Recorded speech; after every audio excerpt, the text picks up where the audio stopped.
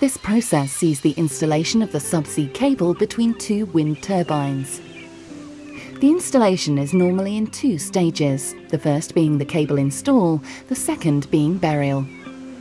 The cable install for an inter-array such as here begins with the barge positioning itself near to the wind turbine foundation.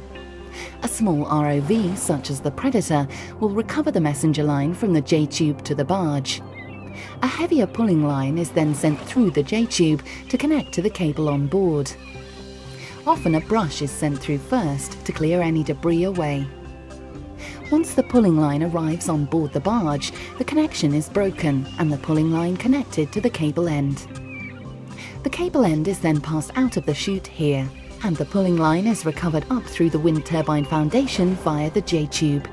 When the cable reaches the desired length, the pulling operation is stopped and the cable clamped off temporarily at the top of the J-tube.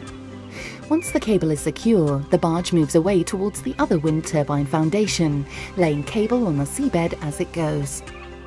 The barge manoeuvres in such a way, laying the cable in an S-bend, allowing enough surplus for the eventual pull from the second foundation.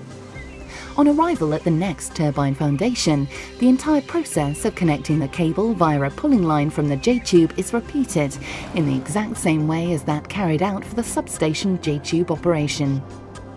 Now that both ends of the cable are in place and securely attached, a larger work-class ROV, such as the Excalibur, is deployed to bury the cable into the seabed. On board the Excalibur, all systems are checked and the tracking system is zeroed to the environmental conditions it finds in the area. This is done by the ROV extending its TSS array and calibrating away from the cable. Next, the Excalibur will move into position astride the cable before commencing burial operations. In depths such as this, the ROV will use subsea pumps on board to assist in the burial, though for shallower water, other solutions are available. The ROV begins burial back towards the initial foundation, before travelling along the cable in the opposite direction toward the next J-tube. The ROV will finish trenching close to the J-tube, and then make a measurement run along the cable to confirm its depth.